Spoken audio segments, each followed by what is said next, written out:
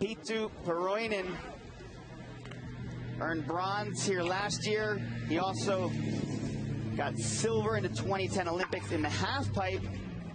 So Peetu understands the strategy involved with trying to win contests. Yeah, Peetu is a very good all-around rider, and he's got so many tricks for us. Excited to see. I don't know too much about his jump game. Oh, double backside rodeo. I do know that's a sick trick. Here's a backside 10 from Peetu. And from what we've seen so far today, if he wants to be in the top 3, up a little off, we're going to have to see a double. A double, a triple. I never even knew Max had a triple, and we just saw him lay that down, put him up there in first with a 90. And you know, Gear, what I was thinking while that was going down, how cool it is to see those triples.